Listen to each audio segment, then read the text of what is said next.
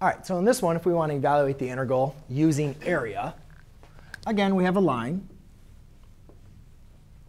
And we know that this line has a y-intercept at -2. Yes?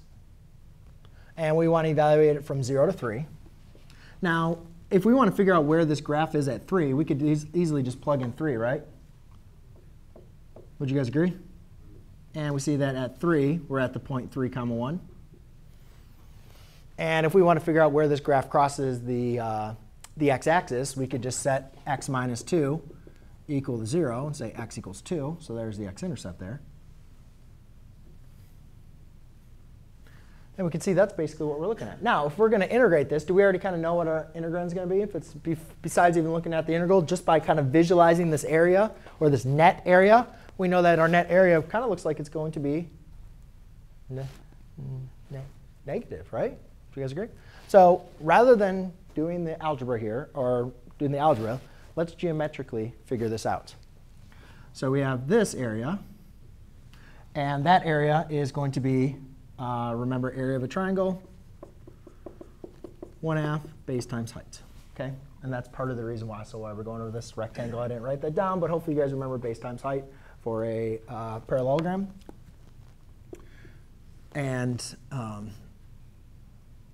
or sorry, for not for a parallelogram, but for a rectangle square. And then over here, what am I trying to do? Yeah, so we have 1/2. So the area of this figure is going to be 1/2 base, which would be times 2 times 2.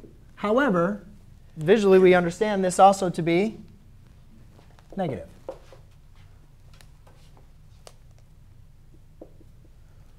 So that's going to be negative. So therefore, we have 2 times 2 is 4 times 1/2 is going to be 2.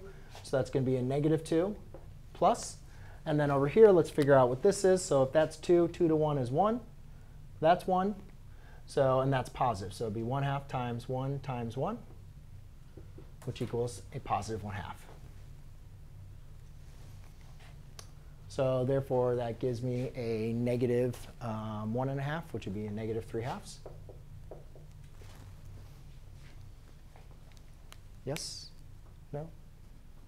Questions? We're OK. All right.